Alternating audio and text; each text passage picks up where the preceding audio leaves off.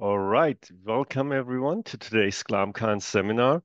Today I'm thrilled to host and moderate a special guest who doesn't need any introduction. She's well known to everyone, Dr. Dia Waguespack, who is Thank you. I am enjoying being here today in a slightly different role.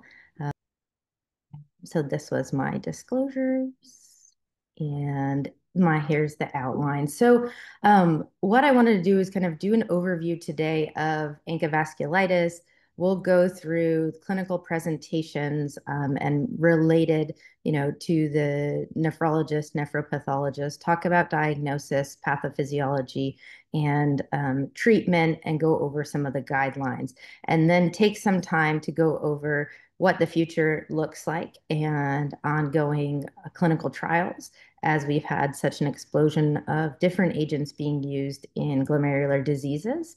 And then I have two cases at the end that I wanted to share to really stimulate discussion, two challenging cases, and get input from the audience too on what you would do with these cases. So as we know, the vasculitides can affect anywhere from large to medium size to small arteries, and the ANCA vasculitis and affects the small vessels. There are three different clinical um, diagnoses of ANCA positive vasculitis: the microscopic polyangiitis, granulomatosis with polyangiitis, and eosinophilic granulomatosis with polyangiitis. Today, we're going to talk about the clinical diagnosis of microscopic polyangiitis and granulomatosis with polyangiitis. So what is it? So we know it's a life-threatening disease, but now is treatable. And it's rare, but as a kidney community here, we know that kidney involvement definitely has the patients with worse prognosis and often either present sicker or present later on in their disease course. And progression of kidney disease in ANCA-associated vasculitis tends to be not only burdensome for the patient and the healthcare system, but can increase their mortality. So prompt diagnosis and immunosuppression can improve outcomes, but we often have delays in diagnosis. So almost 60% of patients self-report that their diagnosis was delayed, often by 6 months or more. And so that's one of the things we'll talk about when we talk about symptoms, and why I think it's so important, as we, not only as nephrologists, but as we're teaching others, that we hone in on some of these different symptoms that patients may have before they may show up with either severe kidney involvement to our offices. So there are several common organ manifestations, and they can present with very differing frequencies. And as it is a small vessel vasculitis, all organ systems have the potential for being affected by the disease and by the disease process at different times. So before we talk about how it can affect different organ systems and then focus a bit more on the kidney itself, I wanted to bring up the Birmingham Vasculitis Activity Score.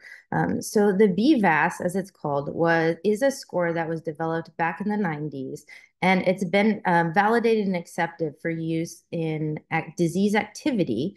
So looking for active or persistent disease in patients with vasculitis. It is based on expert consensus, but it is something that's been used in clinical trials to assess whether a patient has active disease and then could be considered for the therapies, or whether they've gone into remission of their disease. So I think it's important to bring up. The BVAS is actually 56 items across 9 organ systems, and one is general and the others are tissue specific. And again, it shows new, worsening, or persistent disease. It is not meant to show or be scored for disease that is or outcomes that are from scarring. So it has to be active disease.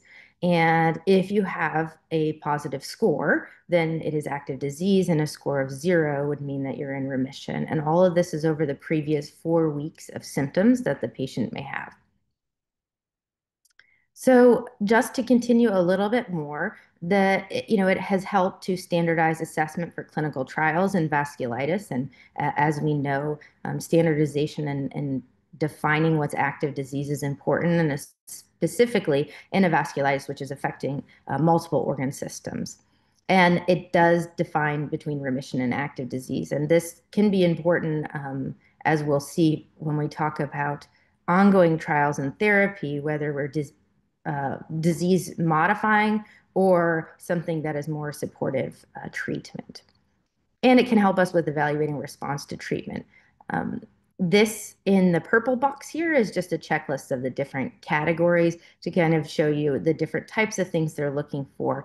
And when something is talked as severe disease, so someone with proteinuria, hematuria, or an elevated serum creatinine is automatically in the severe disease category. And it's why we as nephrologists and then potentially our nephropathology colleagues who receive some biopsy specimens will see that this is easier to diagnose than, say, someone who presents with ENT disease or something affecting the nervous system. So that being said, the BVAS is used primarily in the research setting, but again, I wanted to present it to show you how, when we talk some about trials, these patients were evaluated for enrollment and then how they were assessed for relapse. So the clinical presentation of an ANCA vasculitis is often indolent upper respiratory tract symptoms. Those, as we said, can be very challenging than those we see in an ICU setting with a rapidly progressive pulmonary renal syndrome. The ENT limited disease may be ANCA negative, so can delay diagnosis. And there are radiologic findings that have low specificity. So imaging isn't necessarily going to show you something to clue you in on vasculitis. We talk as we have such great relationships and work together with our pathology colleagues, biopsies in this disease that are not kidney biopsies often have really low diagnostic yield.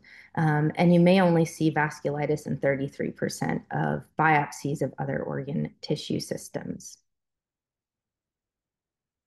So what is the difference and what are key points we need to kind of remember when we're looking and distinguishing between granulomatosis with polyangiitis and microscopic polyangiitis?